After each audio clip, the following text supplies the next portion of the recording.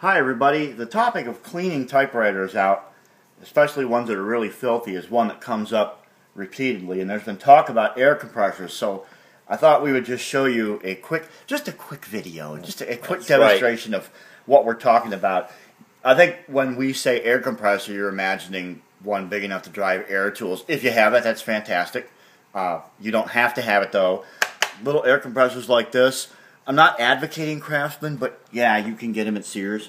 Little air compressors like this are just fine, and they'll have your typical tire filling attachment on there, okay, that you put on the stem and then close like this. But in a compartment here, these also come with all kinds of tools for inflating things or blowing things up, like an air mattress or kids' toys or whatever.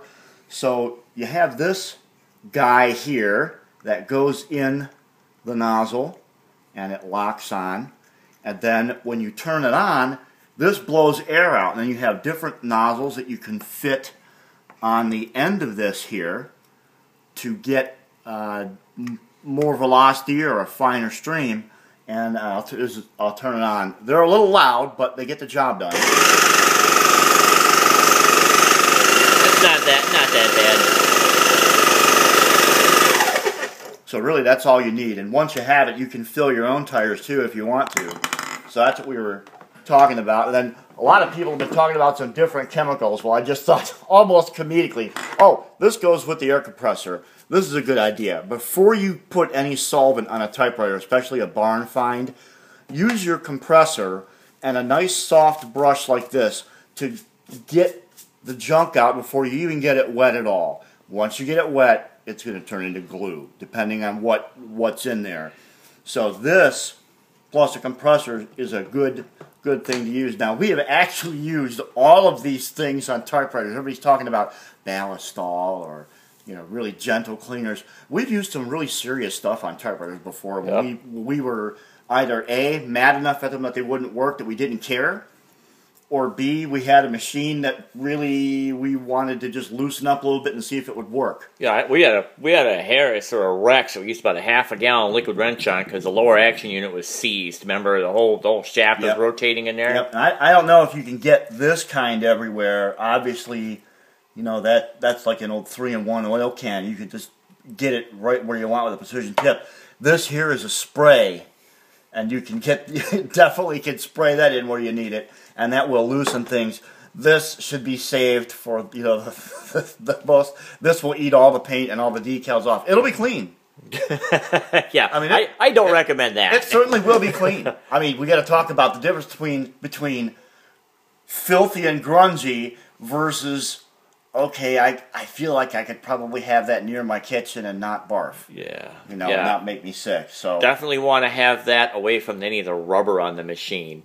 Oh, yeah. And, of course, this does pretty well on some finishes. We won't go into detail right now, but it also looks good in your hands when you're done. Yeah, with a little water and either a paper towel or a soft sponge, you can get a lot of grime off of a typewriter without damaging it. This does really good at dissolving petroleum-based things. Yeah, and you do want to try that on a completely inconspicuous spot on the back of the typewriter first, just to make sure it's not going to affect the old layer of varnish that's on top. Right, but you know, there's different brands of this.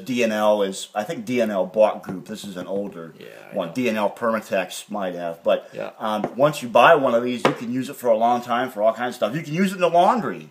They tell you how to use it in the laundry. So for your typewriter repairman uniform that no one gets to see because you only put it on when no one's there. Yeah. Oh, you mean my blue coveralls? Well, I have work shirts, and I get yelled at when I wash them in the washing machine if I don't get all the crap out of the washing machine. But anyway, that's just a quick idea. These are relatively inexpensive, and you know, once you have a kid, you're probably going to want one anyway. Oh yeah, so the basketballs. And Yep. So that's that. So you do want to get your typewriter to the point where you can actually get that compressed air in there to clean it.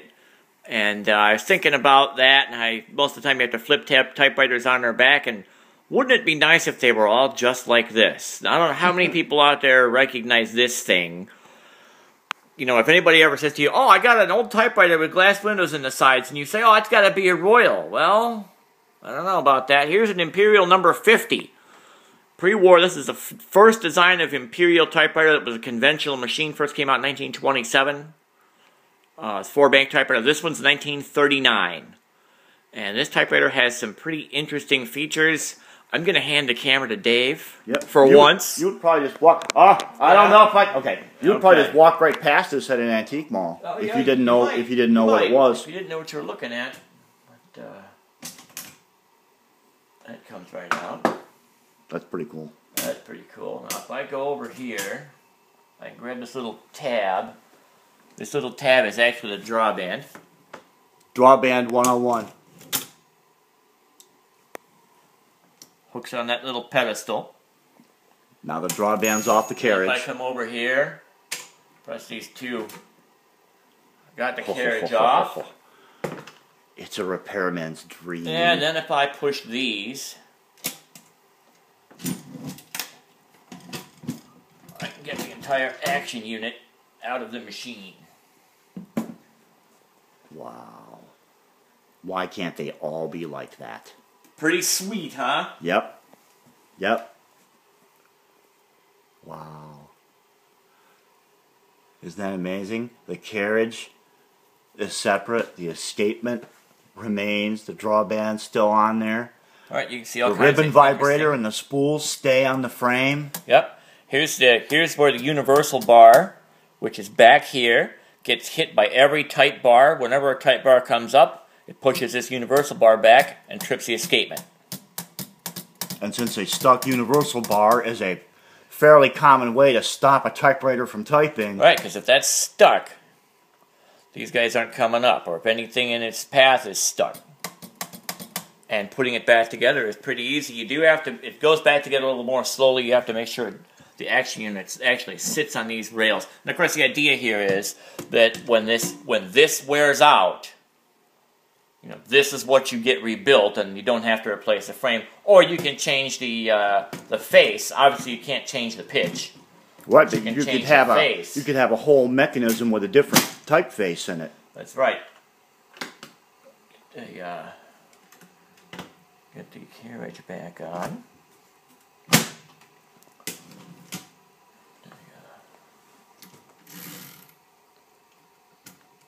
Back on there. What if you were doing manifolding or copies? You needed different hardness platens, right? How easy would that be to swap out? Absolutely, you could do that. No question. And there we go. So that's the Imperial and an air compressor and a bunch of stuff you probably shouldn't be using. That's right. See you later.